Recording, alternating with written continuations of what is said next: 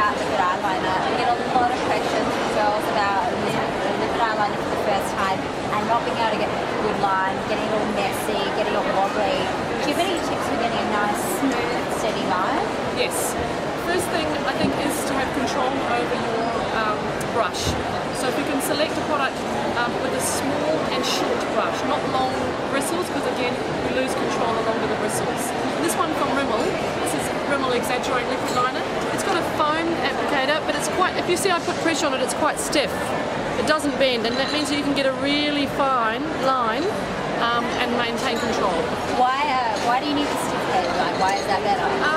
The more flexible and floppy the brush is, the less control you have over the product. Okay, great. Second tip I would say is to start in the middle of the eye and then do the inner corner and the outer corner last, rather than starting from the middle and going all the way along. Why is that? So you start from the inside, like to the middle, and you go to the out? Yes, start from the middle to the out and then do the inner corner and then finish off with flick. Right, okay. I think when you try and go all the way in from the inner corner to the outer in one, you lose control over how it's going to look. You need to stop and check it out each step along the way, rather than just doing the line and then going, oh, that wasn't really what I wanted to achieve. So it gives you, once again, more control. Okay, and I noticed when you put it on there that you use the end tip of the brush, like on the side. Yes. Why did you do that?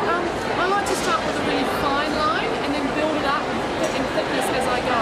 And so by using the side of the brush, you get a thick line and you can't make it any finer than that. By using the end of the brush, you start with a really fine line and then you can go over and thicken that up if you need to. Great. If you do make a mistake and you do get it everywhere, what do I do about cleaning it up? Look, a cotton tip with some eye makeup remover is the easiest and quickest way. And I tend to take a whole lot off and start again rather than just trying to moderate the shape with your cotton tip. Right. Okay. It's better to take it off and start again. And do I need to, like if I'm using a liquid liner, is it better to prep the eye with some sort of foundation or anything first? Absolutely. I think any eye makeup that you're using on the eye will always stay longer and maintain its freshness better if it has a base of like foundation or concealer and powder. Okay, great, thank you. Now we're going to learn how to do the 50s winged eyeliner look. Laurel's going to show us all the tips and tricks to get the look. And we've got our lovely model Emma. Once again, with any eye makeup, make sure you prime it with your foundation and powder or concealer and powder, whichever you prefer. And we're just going to do a really clean eyeliner look today, so no eyeshadow required for this. Okay. I'm going to use a Rimmel product, a Rimmel Exaggerate eyeliner, which is a fantastic liquid eyeliner, and it comes with its own little applicator, which I find really easy to use. So, first thing is to look down rather than close your eyes when you apply it. Because when you close your eyes, the eyes wrinkle up. When you look down, they stretch. Ah, that's a great tip. Maybe Emma, you could close your eyes for us. See when she closes, they're all wrinkled, and then just look down. And they're nice and stretched. Yeah. So always looking down rather than closing. Fantastic tip. And then I sort of start in the middle of the eye somewhere, coming in above the lashes. And I'm just going to steady myself with my little finger. And yeah, just look down rather than close. And if you can just keep nice and still. I'm going to give you a break to blink right now. Do I blink? Yep. Then I do the outside, and now I'm going to come into the inner corner. So just look down and towards me. That's great.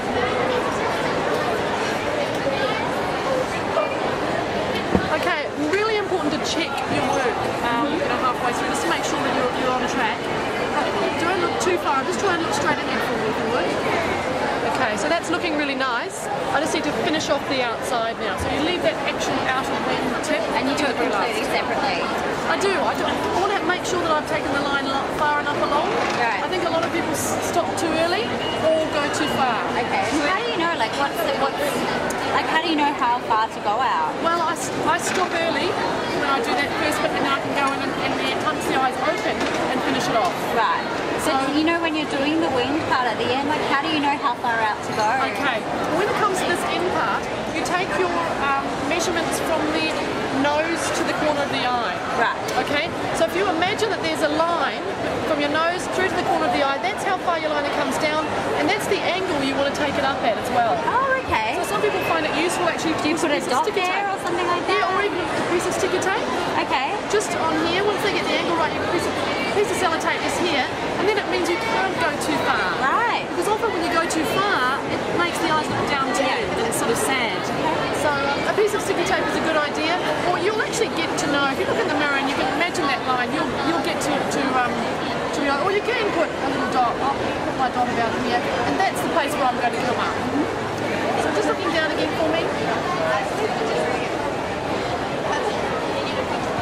And now I'm actually just doing lines to take that up into the angle. So I'm just short lines and kind of joining them together. That's exactly right. And then I'm going to build up sort of an edge on here.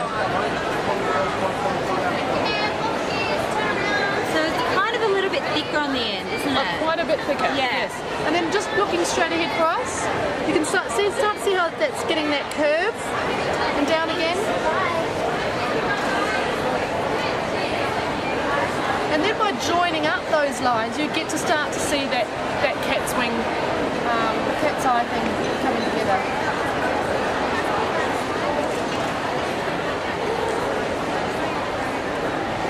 Straight up. And looking down.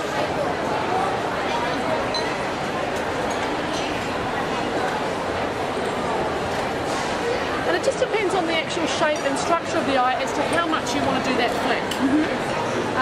Emma's got really beautiful almond-shaped eyes, so we don't need to take the emphasis so much on the flick. Where someone with rounder eyes, you're going to have to make the flick much stronger. More exaggerated to get the almond shape. Okay. Exactly. So how far out do we want to take it? Because we want to take it a little bit more than that. So how do we know?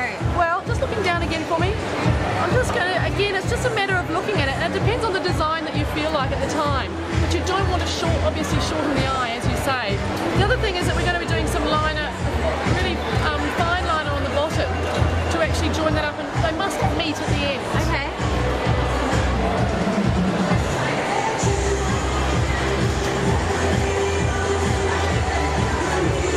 Open for me again. That's about as far as we want to go out. As soon as you start going down, you've got to stop. Because again, you're going to create an emphasis of the eyes are down too. Okay. So I'll just go over the little line of pencil liner. I would tend to use a pencil on the bottom rather than a liquid. Okay, why is that? Because the liquid liner on the underneath is very harsh. Right. So it's a little bit more natural and a softer look with pencil. Okay. So I'm just going to take this.